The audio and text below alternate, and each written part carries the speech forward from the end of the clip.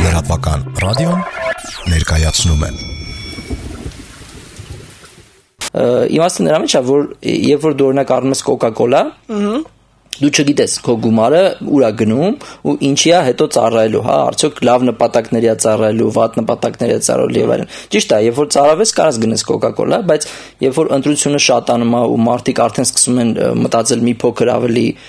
տենց հետագա քայլերի մասին, այս դեպքում իրանք ուզում են իրենց դիմաց տեսնեն այն ամեն ինչը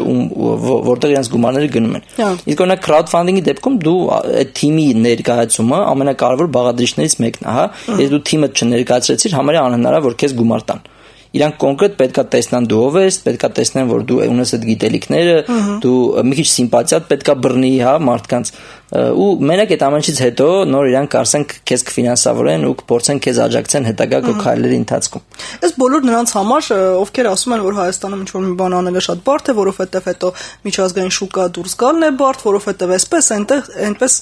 ուղիղ ճանապարհ միջազգային բրենդ դառնալու առանց ինձ տանից դուրս գալու ոնց հասկացա։ Շատ ուղիղ ճանապարհ է ինքը ու բավական համեմատաբար շատ ավելի հեշտ ճանապարհ է, որովհետև բազմաթիվ ինվեստորներ են արդեն քեզ դիմում, լրագրողներ են դիմում, դու ունես արդեն լոյալ հաճախորդների մի հատ բազա, որ այս ամեն ինչին իրականում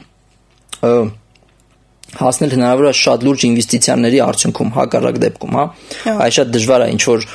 Forbes-ի կամ New York Times-ի ժուրնալիստին համոզել, որ ձեր մասին հոդված գրի, եթե դուք ինչ որ մի հատ բիզնես եք ուզում եք մտնեք ամերիկյան շուկա,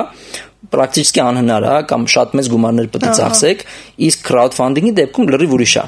Այստեղ իրանք արդեն չեն դիտարկում քեզ որպես բիզնես, իրանք դիտարկում են քեզ որպես սովորական մարդ։ Ինչից սկսել այդ ձեր այդ 57 խորհուրդներից նախնական 3-ը գոնե։ Ինչից սկսել, ոնց ճիշտ է։ Նախ այդ առաջի խորհուրդները պետք է սկսել գաղափարի տեստավորումից։ Հաղորդումն ամբողջությամբ հասանելի է լրատվական ռադիոյի բաժանորդներին։ Բաժանորդագրվեք 1, 6 կամ 12 ամսով եւ ստացեք այս եւ բոլոր մնացած մեր ռադիոհաղորդումները նաեւ դիտելու հնարավորություն։ Բաժանորդագրությունից առաջացող հասույթը լրատվական ռադիոյի ֆինանսական անկախության եւ խոսքի ազատության երաշխիքն է։